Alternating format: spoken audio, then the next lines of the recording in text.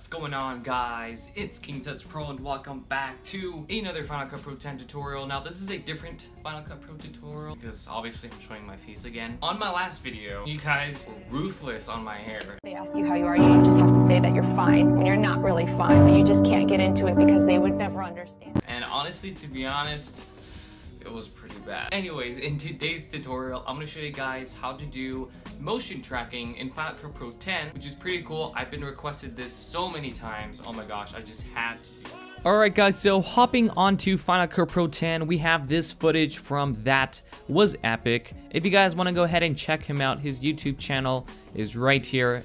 Link will be down in the description, so you guys can go ahead and subscribe to him and watch his YouTube channel. It's really cool. I suggest you comment down King on his latest video if you guys want. Anyways, his videos are really funny. He does a lot of pranks and stuff like that, so shout out to him. That was epic. He's really funny. And this is a video I'm going to show you guys on the effect that I applied it to. So motion tracking is pretty easy. It's not that hard. All you have to do is just kind of use keyframing and just kind of being patient with the actual process of making an object track a person, an animal, a car, whatever it is that you're going to be tracking.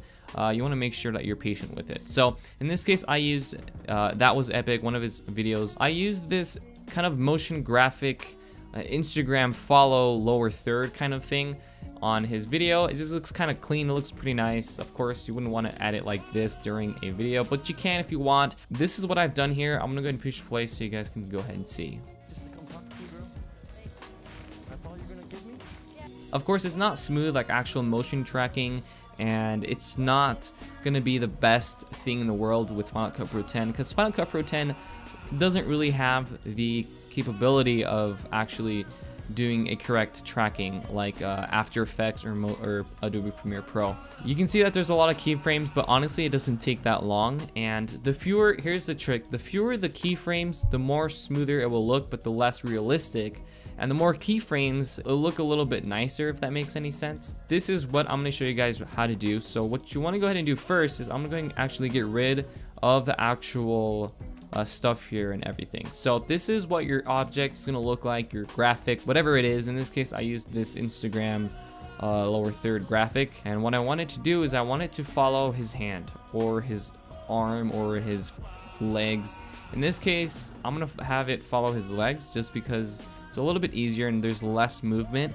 Also, the less movement, the best the motion tracking is going to turn out because you don't have to add that much keyframes and make it look all jaggedy, if that makes any sense. So the smoother the video is, or the object that you're, or the person that you're tracking, the better it's going to come out. So what we're going to go ahead and do is we already have the scale and everything set how we want it to go. So what we're going to do is we're going to go ahead and click on this little transform option like a square, and there's transform, crop, and distort. We're going to click on transform.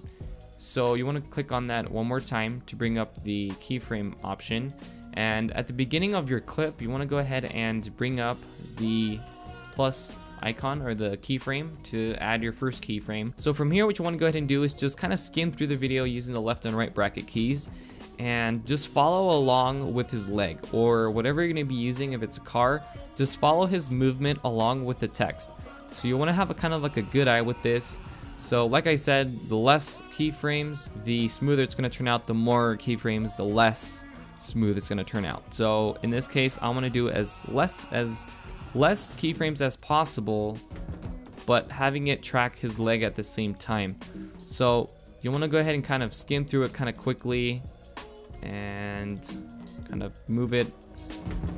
So the key here is just to constantly keep your, not to constantly, but to kind of keep your object moving throughout the video, or else it's going to look a little bit still and not as good.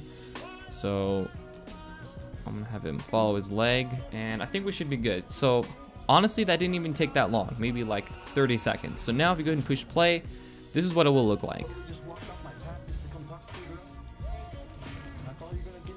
So as you can see, I used less keyframes here, and the smoother it turned out, but the less realistic it looks. So there's different ways that this can go, of course, but the more you're patient with this and the more you have, if you have a good eye with the movement, the better this will come out. Of course, this is only a tutorial, so I don't want to spend hours on this, but you guys hopefully get the idea on how to do motion tracking, and it doesn't even have to be like I said, a lower third. It can be whatever you guys want, but just stick with things that are moving less.